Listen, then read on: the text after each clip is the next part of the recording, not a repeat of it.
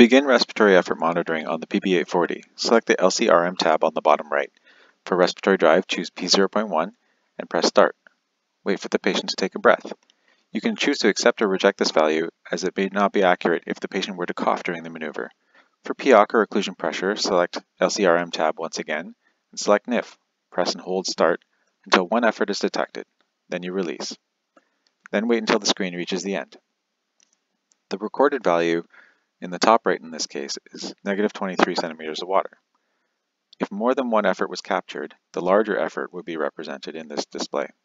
In this case, you would simply need to zoom in on the scale of the y-axis and then directly count how many centimeters of water the first effort was, as demonstrated here.